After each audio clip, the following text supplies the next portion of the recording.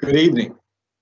I'm Marty Martin, president of Drake University, and it's my great pleasure to welcome you to the 36th annual Stalnaker Lecture at Drake University. Of course, normally I'd be greeting you from the stage of Sheslow Auditorium, but as with all things these days, and certainly this includes all things at Drake University, we've had to adapt due to the COVID-19 pandemic. And adapt we have. We have, as in so many other things, we're now using technology to deliver this annual lecture to all of you. It's as with so many things that we have done here, we find a way to continue the life of this institution, and in this instance, a celebration of the intellectual life of this institution, and particularly the intellectual life of our College of Arts and Sciences. But we find a way to do it and a way to press on. So again, welcome. It's wonderful to have you with us this evening. You know, a fixture at the Stalnaker Lecture from its beginning, and I would imagine every single year thereafter, was Professor Emeritus of Religion and former Dean of our School of Divinity, John McCall, who was a graduate of Drake from Knight Liberal Arts degree in 1939, went on to get additional degrees from Butler University and the University of Chicago before returning to Drake in 1950, become the Dean of our Divinity School, and he remained at Drake as our Dean and a Professor of Religion and Philosophy up until he retired in 1982. But even thereafter, John was a constant presence on this campus, to include, as I said a moment ago, always being in attendance at the Stalnaker Lecture, and I think indeed in the past, he served as a Master of Ceremonies. Sadly, John passed away on June the 29th at the age of 103, and so he cannot join us tonight in person, but he is still here in spirit, because one of the things that John cherished the most about being at a university is the intellectual engagement that it offered him and that he offered to others. And again, that is what we're doing tonight. We are celebrating the intellectual life of the institution as brought to us by select members of our College of Arts and Sciences. So, although again, John cannot be with us in person, he is certainly with us in spirit. He would, as we all do, welcome the opportunity to hear remarks from one of our faculty that will enrich and enlighten us. If you would please, just join me for one moment of silence in remembering John McCall. Thank you. And again, welcome to the 36th Annual Stalnaker Lecture. I know you're going to enjoy this.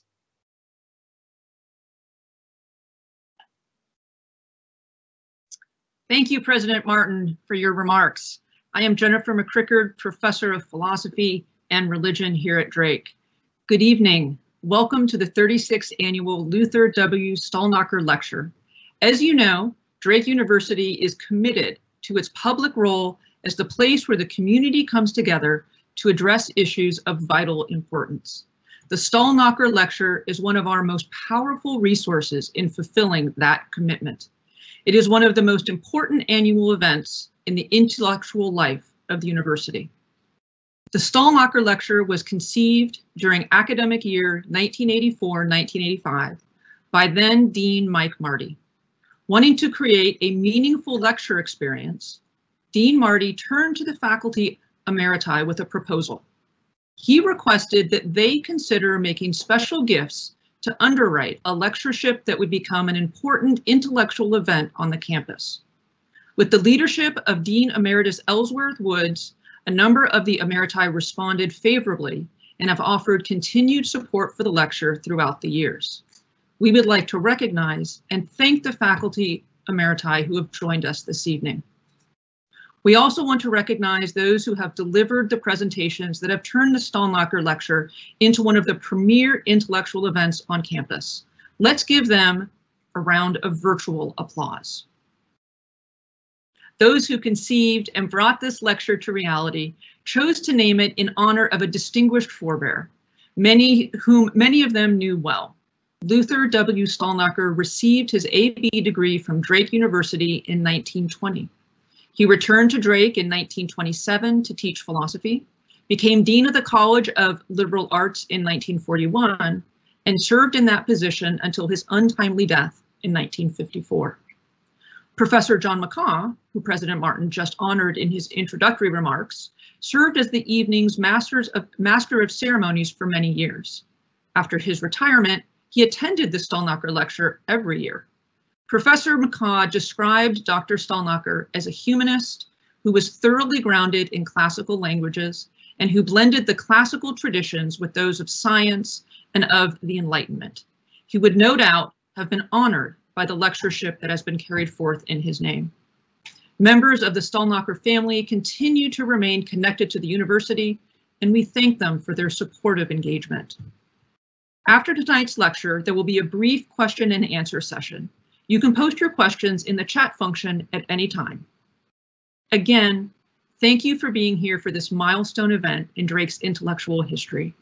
It is custom that the previous year's lecturer introduces the speaker of the evening. It is therefore now my honor to introduce my colleague Tim Knepper, Professor of Philosophy, who will introduce tonight's speaker.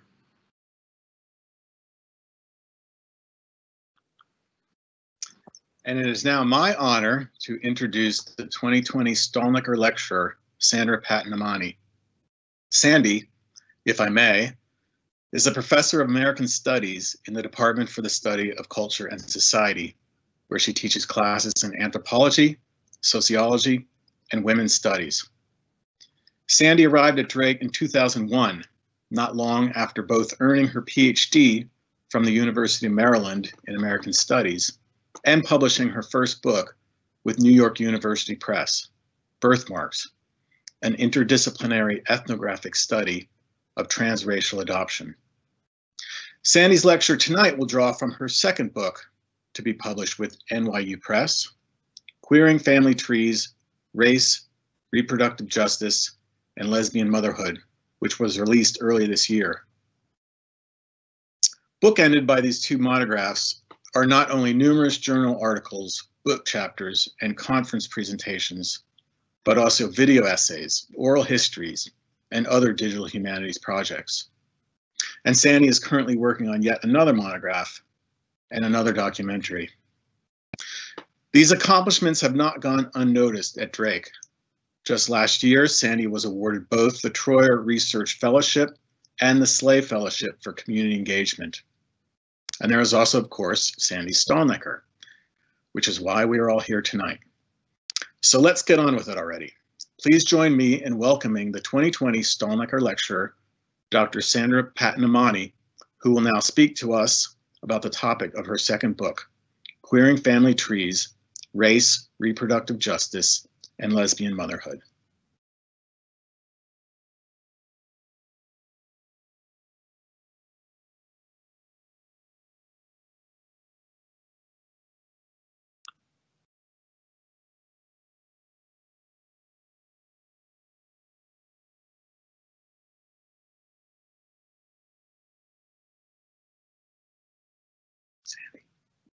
Sandy. You're I'm muted. sorry. Now I'm here. All right. I am honored again to be with you tonight to talk about my new book, Queering Family Trees. Thank you so much for joining me. Before I begin, I'd like to thank the Humanities Center, the Provost's Office, the College of Arts and Sciences at Drake University, as well as Humanities Iowa and the Williams Institute at the UCLA Law School for generously funding this research. I'm grateful to my colleagues and family for supporting me on this research journey. One of the most challenging aspects of putting together a talk like this is trying to decide which aspects of work to emphasize. This book explores a 25-year time frame from 1990, when same-sex marriage emerged as a significant social issue in the US, to 2015, when same-sex marriage was legalized at the federal level. So I'll begin with a few comments about the research and my findings. This interdisciplinary ethnographic work draws on over 100 interviews with African American, Indigenous, Latina, Asian American, and white queer mothers living in a range of US states, considered in relation to news media and public law and policy debates. Both academic work and mainstreamed public debates about same-sex marriage and adoption have primarily focused on sexual orientation, largely ignoring the ways that race, gender, and class shape the lived experience of queer parents and their children.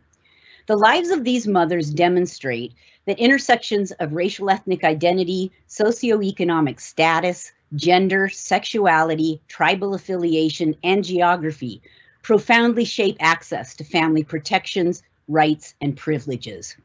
What kinds of relationships are recognized, supported, and legitimated shapes who is able to construct families and how. Compulsory heterosexuality positions lesbians, gay men, bisexuals, trans people outside the legitimate channels of family making. Yet queer people don't experience this outsiderness in the same ways. Gender profoundly shapes how people become parents and whether and how their family relationships are recognized. Race and class intersect in complex ways to shape parenting. The stakes in these family policy debates concern how inequality is reproduced in stealthy ways that deny inequality and blame individuals for social problems. This research contributes then to both mainstream and scholarly understandings of queer families and their relations to law and policy, but it's also an important reminder that all families are shaped by law and policy.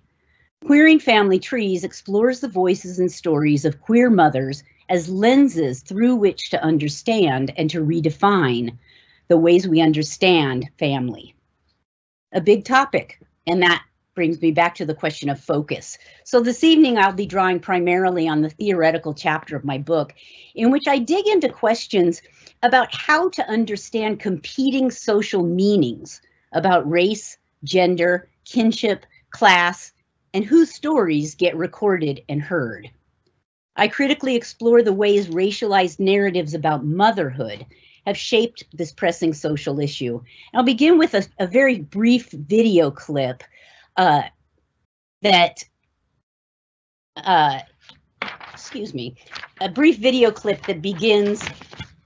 draws on one of the videos that I've created about this family tree project. There we go.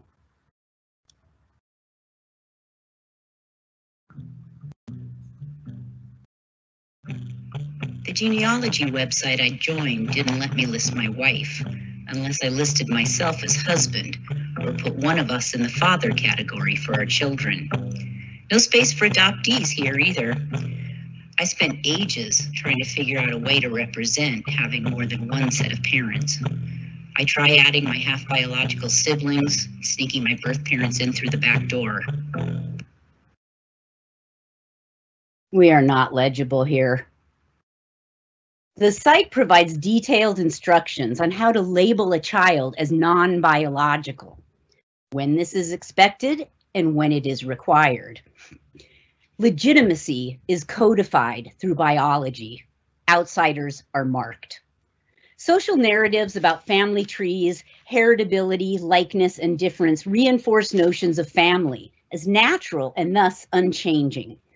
This seems on some levels like common sense, but when we dig deeper, we begin to see contradictions. I read the family tree as an allegory about kinship, reproduction, and belonging. It's a story reaffirming that traditional families are connected biologically through heterosexual reproduction. Yet what of power and law? These tensions are often framed as nature versus nurture. Yet this ignores the role of social power in defining family legitimacy. My research demonstrates that this framework represents what society defines as legitimate families. I was struck by how rigid the genealogy websites were as I tried to both research our family's past and document our present. Fictions of race, gender, class, sexuality, and family are embedded in their very operating systems.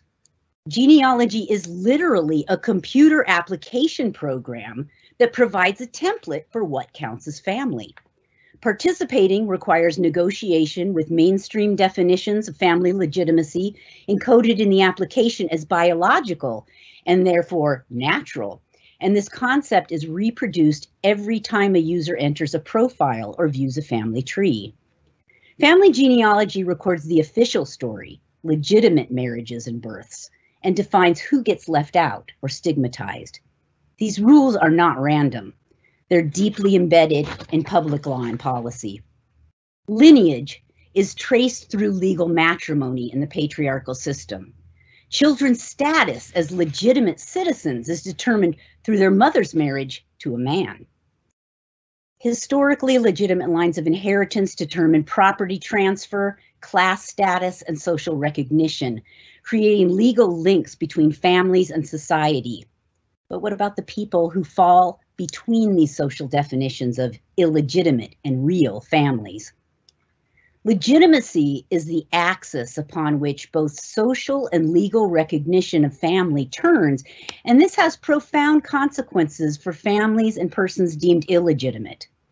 If my family's illegible in the online templates for kinship in the present, I have to wonder who was left out in the past. The legitimate family tree depends on erasure and absence of difference. So what would a genealogy of illegitimacy look like? Not only would previously unrecognized kin become visible, but so too would the relations of power shaping and regulating these exclusions.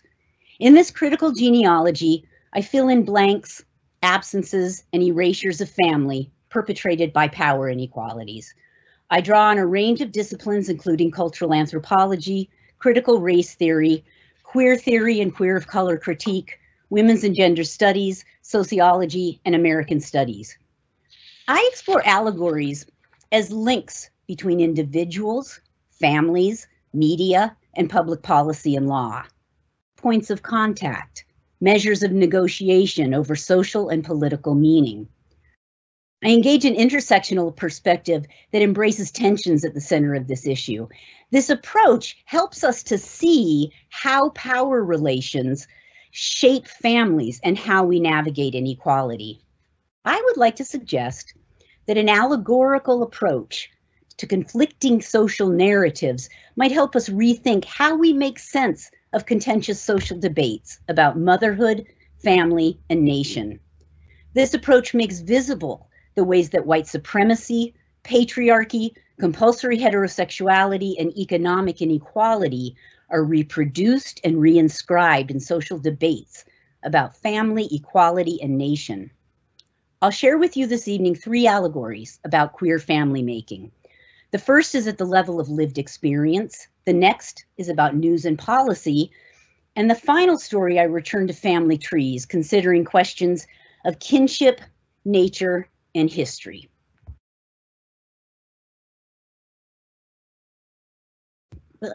Oops.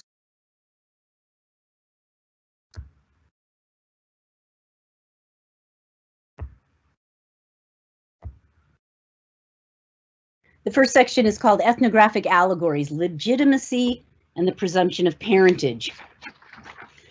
It focuses on the lived experiences of a queer Black mother living in Iowa. I begin with a quote from an interview with her that I conducted in 2008 prior to the legalization of same-sex marriage in Iowa in 2009. It's the duty of the state to protect everyone equally. And now even folks with money are not fully protected. Basic equality is not being afforded to people all over our country. Ray's an African-American mother of 2 biracial children, whom she co-parents with her ex-husband, the father of her daughter Hannah, and her ex-girlfriend, the other mother of her son Jackson. At the time of our interview in 2008, the legal landscape of family law and policy in the US regarding same-sex marriage and adoption was uneven and swiftly changing. She was a part-time student pursuing a master's degree in women's studies and also working part-time in the nonprofit sector, parenting full-time and practicing and performing with her band on a regular basis.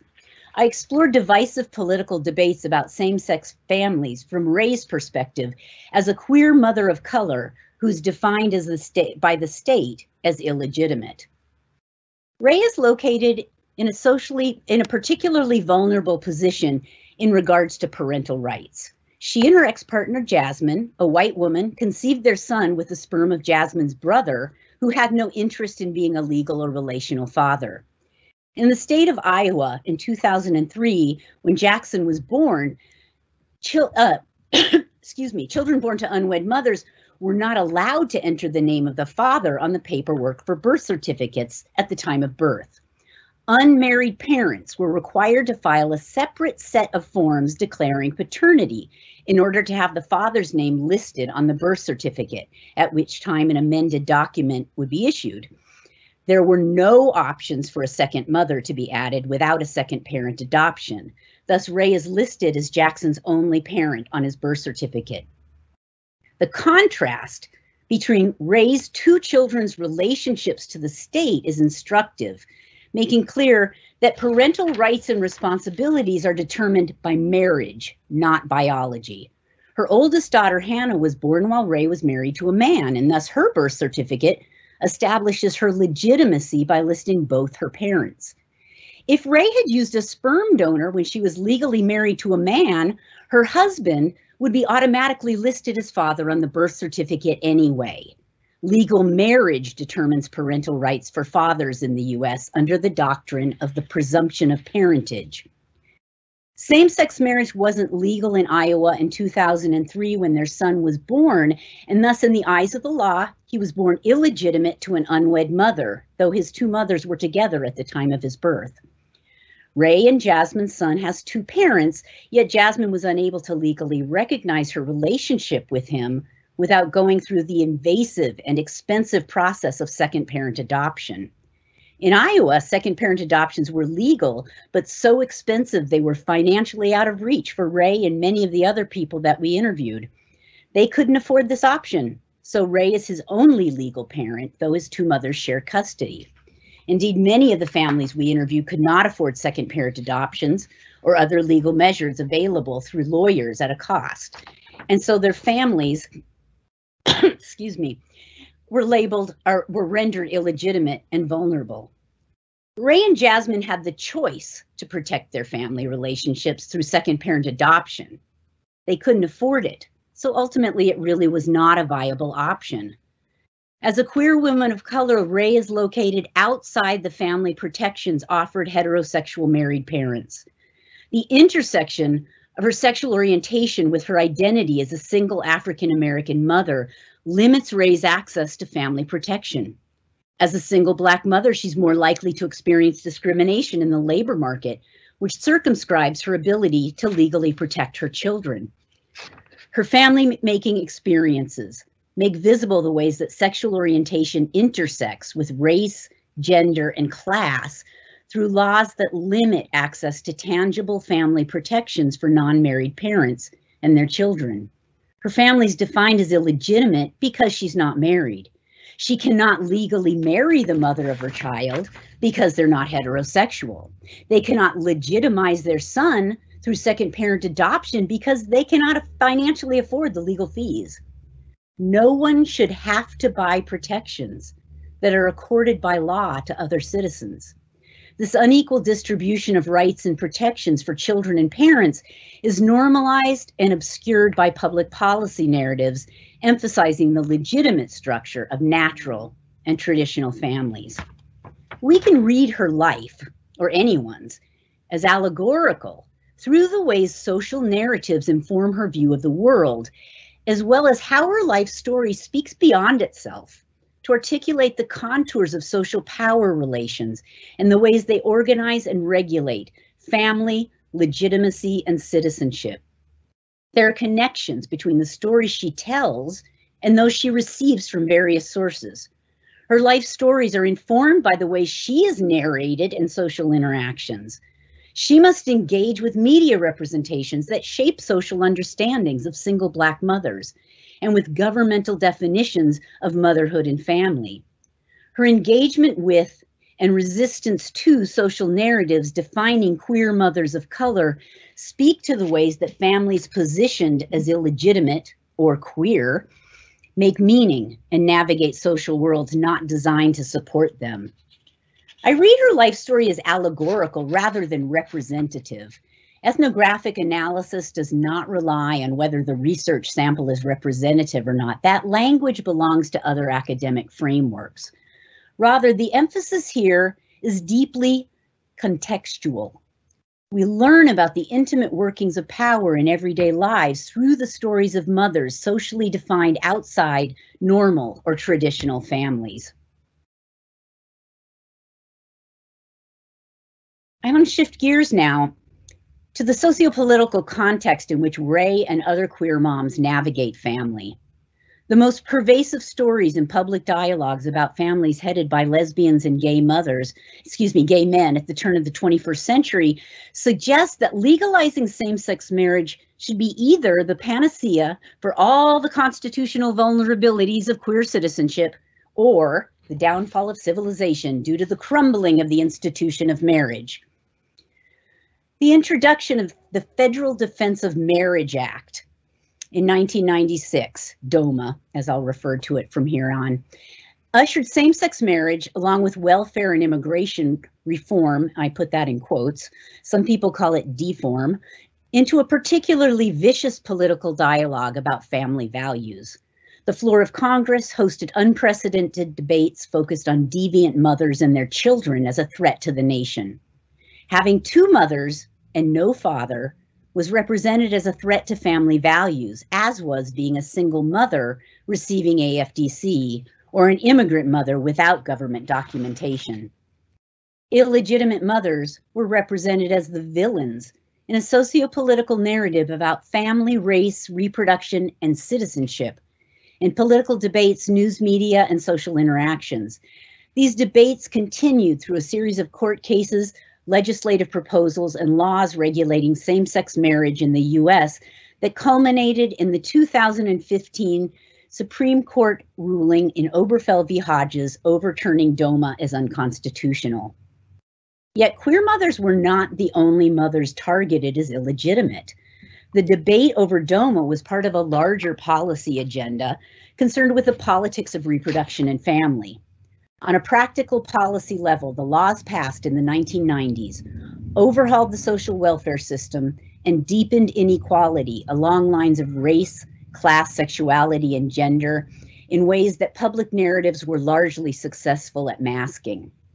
Not only was the social safety net for vulnerable families dismantled, but the media and policy discussions about the mothers most deeply affected by these changes denied the existence of inequality and blamed governmental oppression on women's own supposedly bad choices. The stories deployed in news media and on the floor of Congress to justify government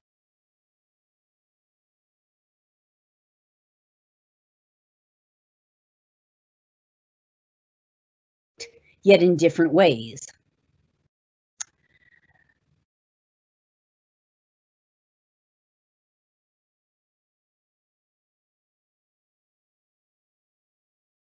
Narrative is crucial to this kind of policing.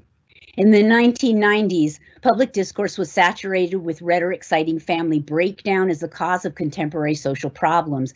The details of said breakdown were different depending on the population under consideration, but converged around the supposedly irresponsible child-bearing and rearing by mothers outside the ideal. The intersection between welfare reform and same-sex marriage turns on the definition of legitimate mother and child through legal attachment to a man, defined socially, morally, and economically. Public discourse in this era developed into two distinct streams of debate concerning marriage. Lesbian mothers were prohibited from marrying because not having a father was supposedly not in the best interests of children. Single mothers were urged to marry as a means of escaping poverty and supposedly ensuring the proper socialization of their children. Single low-income mothers and queer mothers are positioned in different yet revealing ways in relation to the social promotion of legitimate family. Yet these are not mutually exclusive categories. The rhetoric is framed as if all single mothers receiving social welfare benefits are straight. Lesbian mothers of color are vulnerable to the same forces of economic inequality as heterosexual mothers of color, and likely more. The intersecting political story about both single mothers and queer mothers was that without the presence of a father, children cannot be properly socialized into productive citizens. The terms of these two streams of public debate about mothers and marriage have been explicitly linked through the widely appealing fable that the supposed breakdown of the family fails American society through a failure of socialization of future productive citizens. Racial narratives were woven into these political tales at the most basic level. Euphemisms like illegitimate, dependent, and illegal were employed to discuss people of color while simultaneously denying the social relevance of race. Policy proposals focused on regulating the reproductive capacities of women deemed unfit as mothers because they're not in legally sanctioned marital relationships with productive citizens, legally employed men. These discussions about unfit mothers drew on a deep history of racist political representations of women of color as inadequate mothers. And while it's very important to dispute racist media images, even more important is that we think critically about how they function in politics. In this debate, legitimacy was figured as white, straight, and middle class.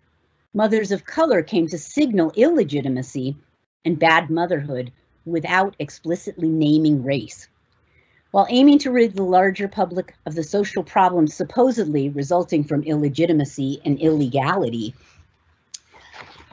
legislation targeted the reproductive behavior of women outside the bounds of legal marriage and citizenship. The Defense of Marriage Act prohibited same-sex marriage.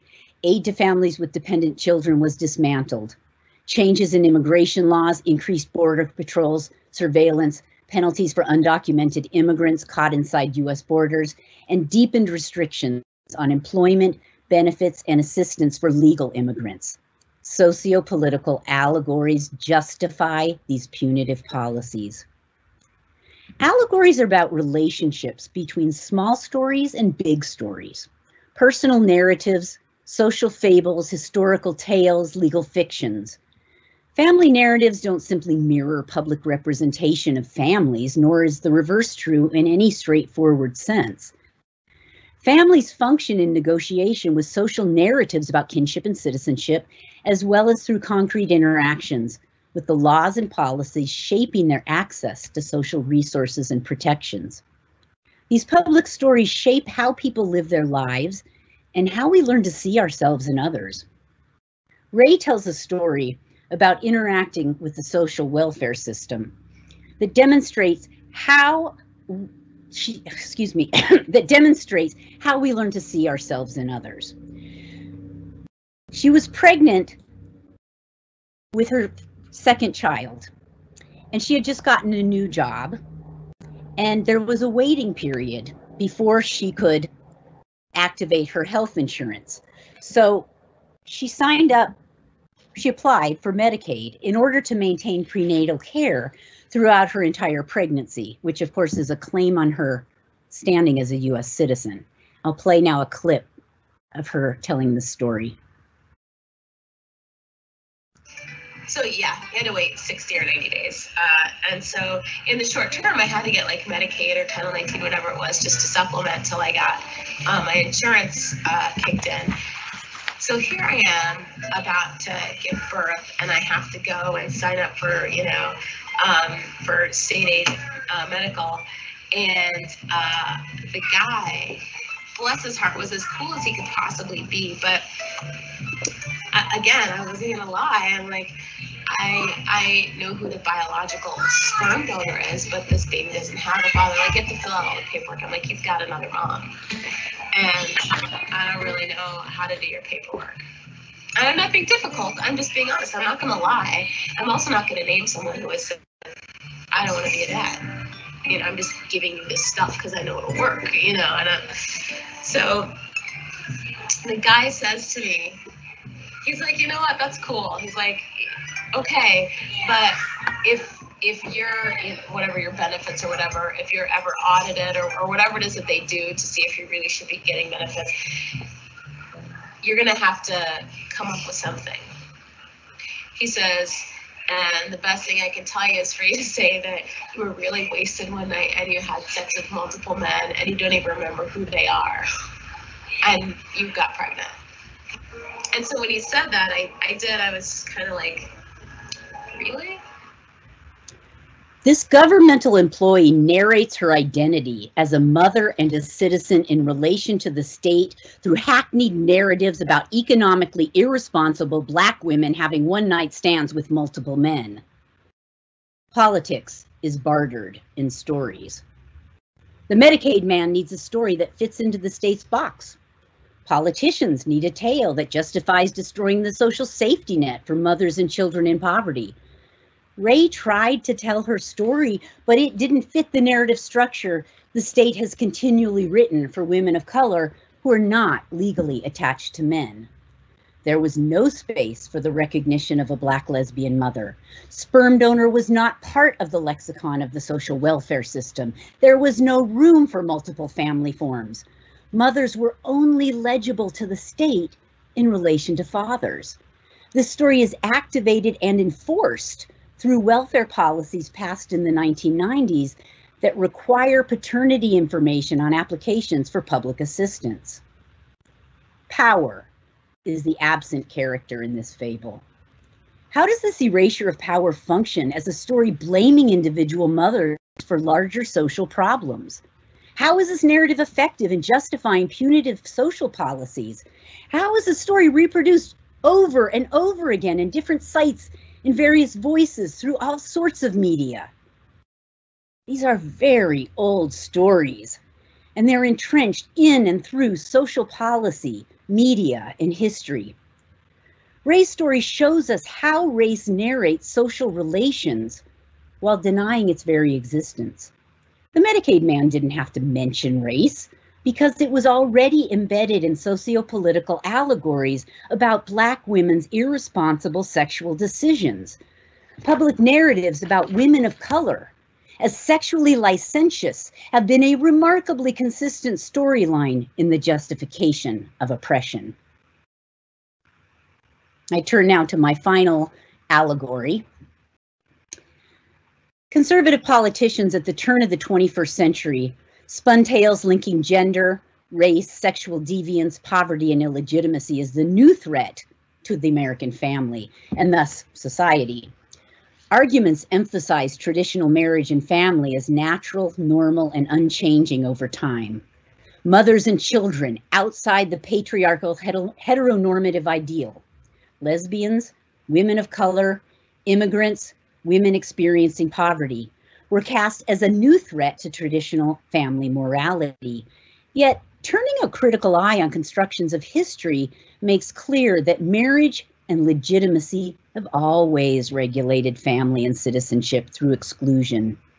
The story, families have always been this way, is dependent on the erasure of anyone outside the boundaries of family legitimacy. My own family history illustrates the narrative reproduction of whiteness. The process of racializing as white family genealogy depends first on the omission of slavery in our oral family history, and second, on the legal and social fictions of genealogical legitimacy that erase enslaved ancestors from the genealogical record.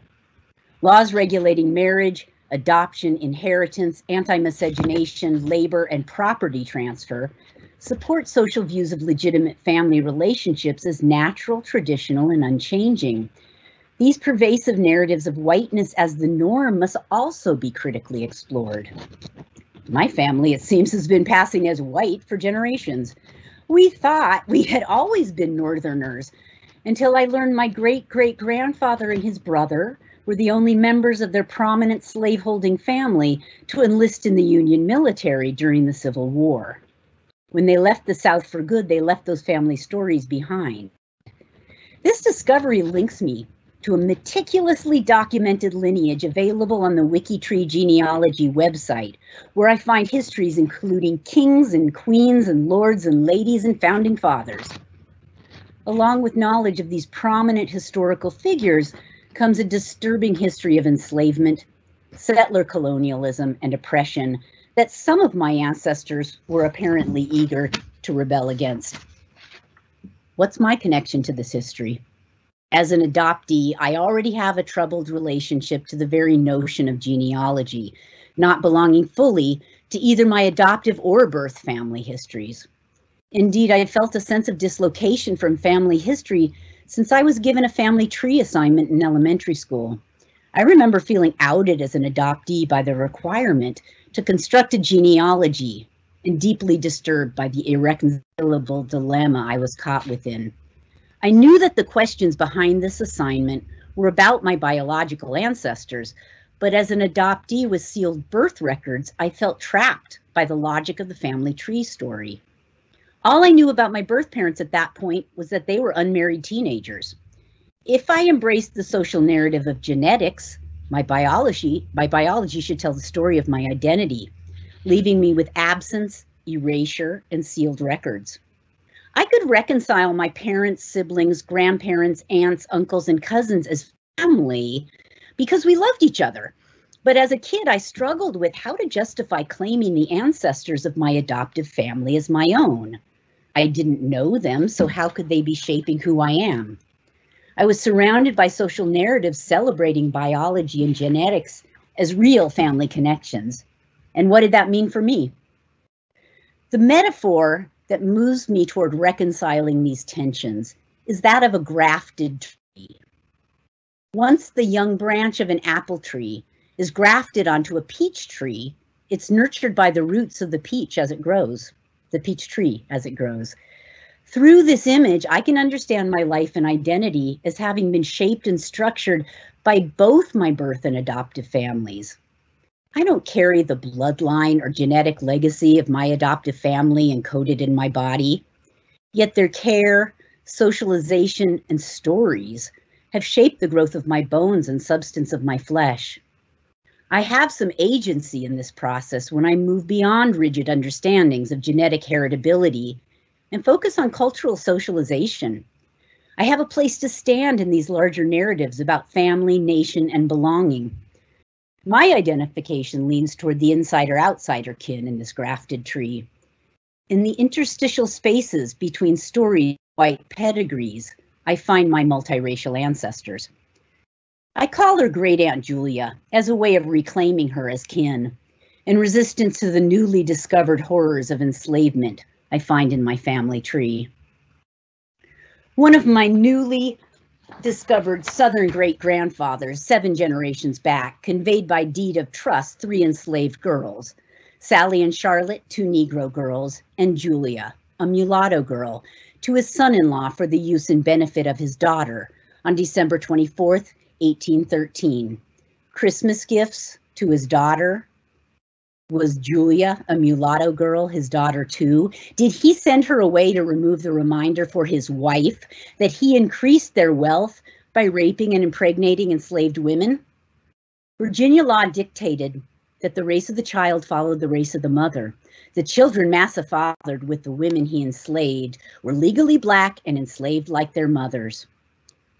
Who was Julia's mother? Under what circumstances did a white man impregnate this unnamed enslaved black woman? How did he justify his barbaric behavior? Did he tell himself she wanted it? Did he know her name? Or did he just think of her as Jezebel? As I discussed in the previous section, narratives of black women's supposedly deviant sexuality have been a consistent feature in public discussions of family throughout the history of the United States. The circumstances of oppression these stories justify and obscure have shifted over place and time. Yet such stories have remained an insidious leitmotif, articulating relationships between the state and mothers of color. The erasure of the lives of Julia, her mother, and all those she viewed as kin from legitimate genealogies of family and national history demonstrates that legitimacy, not biology, determines real kinship. These absences in my family tree show us the ways that white supremacy, patriarchy, and capitalism shape how events and the lives of the past become part of what we think of as history. Who was Julia's family? Her white father and sister would not have acknowledged this filial relationship. What happened to her after she was taken from the family she had known? One of the most devastating horrors of enslavement was the separation of families and the constant threat of loss.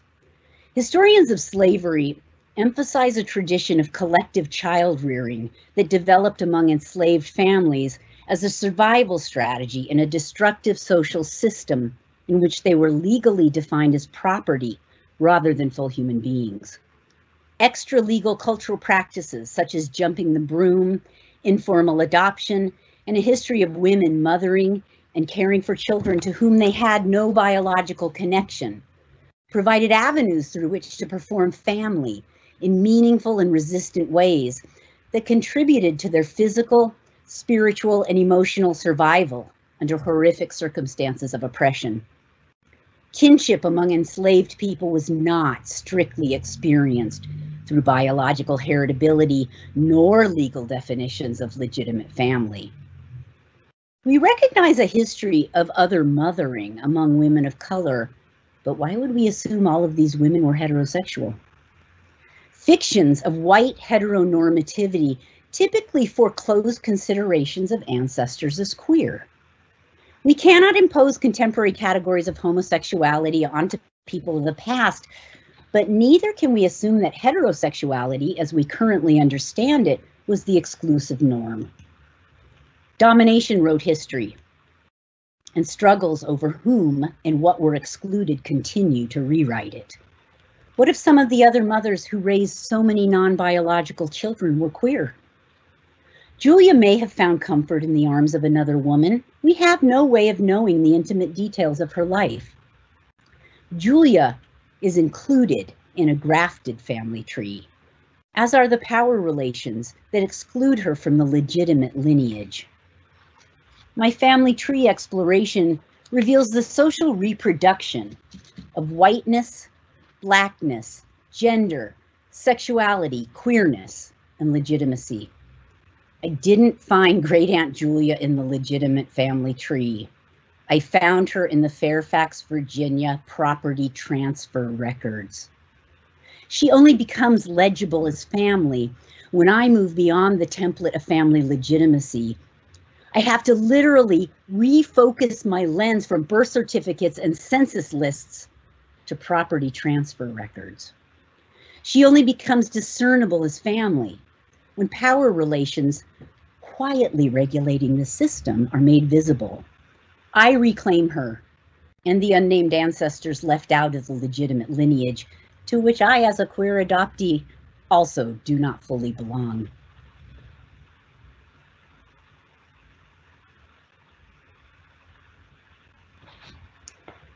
Allegories about family trees with images of roots and branches and apples not falling too far reinforce notions of family as natural and unchangeable over time and across cultures.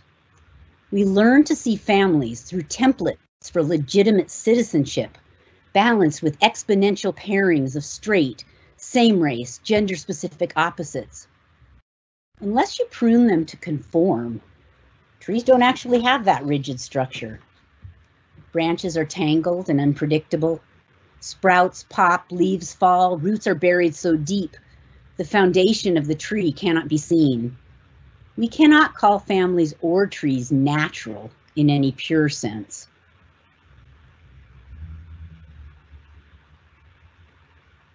Both are pruned and regulated by their interactions with the parts of the world in which their roots take hold. Not all land is hospitable to all kinds of trees.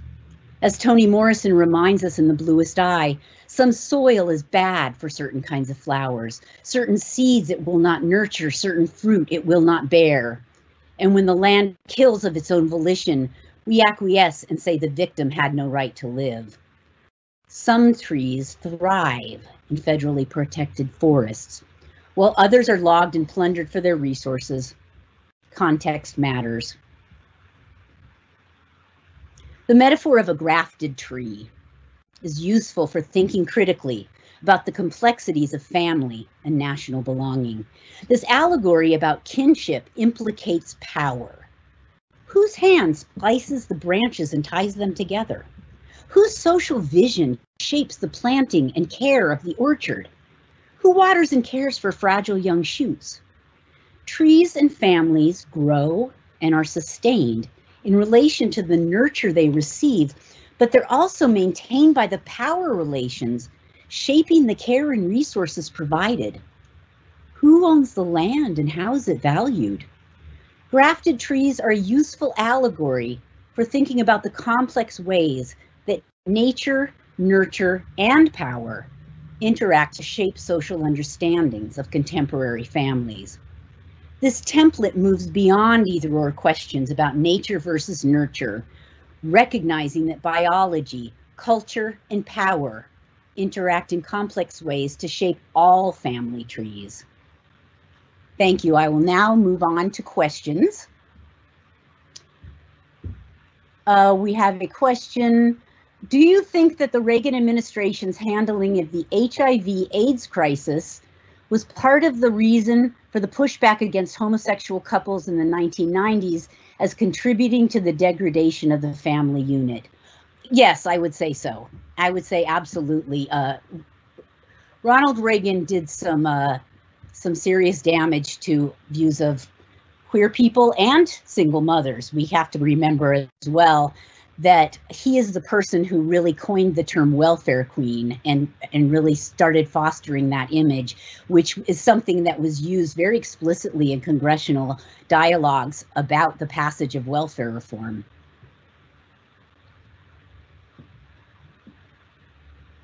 Are there any other questions? Well, if not, I am very pleased to move on to the announcement of the next Stalnaker Award.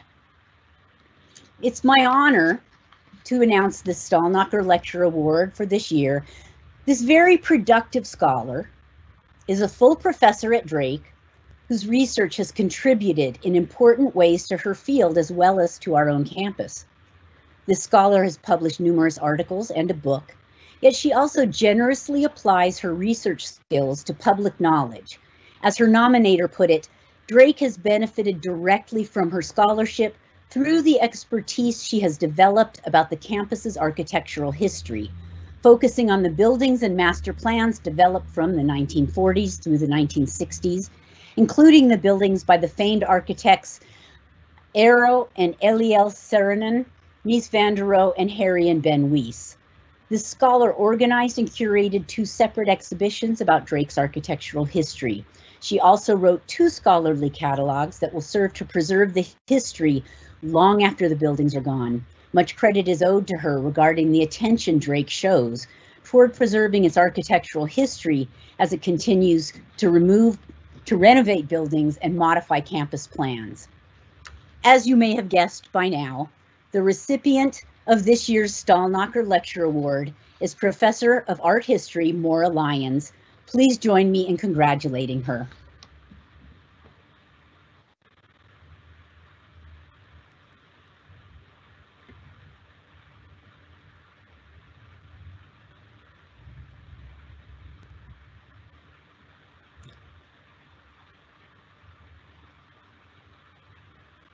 I believe we will now be moving on to another award.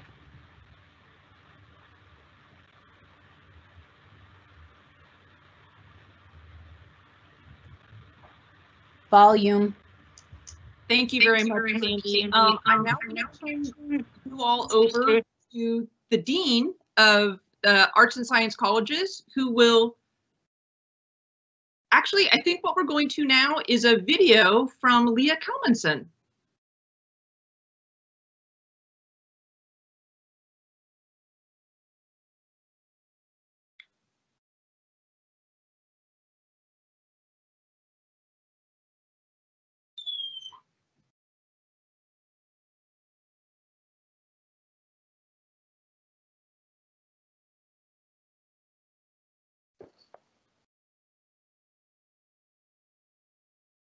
This is so you all can just be eagerly anticipating. There we go.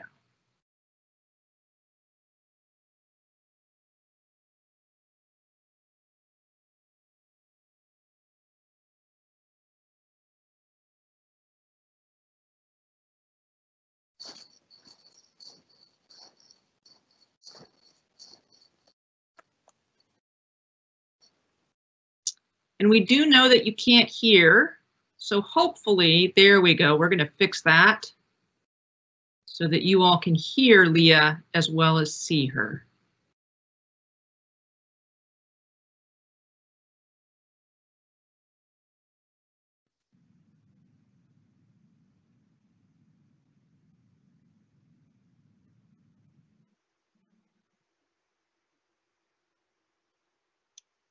Good evening, everyone. I'm Leah Kalmanson from Philosophy and Religion, and tonight I'm here as the director of the Center for the Humanities. It is my honor to be able to announce the recipient of the Humanities Research Scholar Award for the 2021 cycle. This award provides research support through a combination of course releases and funding over a 3-year term to an associate or a full professor in the early stages of a major research or creative project in the humanities. Normally, I would tell you a little bit about the research first and maybe try to build some suspense before announcing the name, but given the nature of the research, I don't think suspense is possible. I think it will be easiest if I just start out by telling you that Sandy Patton-Imani is working on a new book. The new book grew out of the old. In Queering Family Trees, Sandy makes the following comment. Traditional family trees are envisioned as solitary, patriarchal structures, legitimating all in their branches. In contrast, grafted trees are intersectional, celebrating and nurturing connections. Her new book is titled Grafted Trees, Mixed Race Family Histories and National Belonging. It reflects her research through oral histories and archival work on 3 grafted family stories. One centered on a multiracial group of families in Connecticut, descended from the Nahantic tribe, now seeking to regain governmental recognition after the tribe was declared extinct in 1870. Another, the Fairfaxes of Virginia, a prominent colonial family whose members include the mixed race descendants of Black ancestors in the Bahamas. And a third, the Goldberg family, Jewish immigrants who moved from Russia to New York to Omaha and finally Albuquerque, and whose path across the US intersects with a timeline both before and after Jews were officially classified as white following World War II. Together, these histories address questions about how racial and ethnic identities are defined through cultural systems, social institutions, public policies, allowing Sandy to read them as a set of allegories about US history, race, reproduction, and national belonging. I don't think Sandy needs any more of an introduction from me tonight. Our next recipient of the Humanities Research Scholar Award is Dr. Sandy Patton-Imani. Congratulations, Sandy.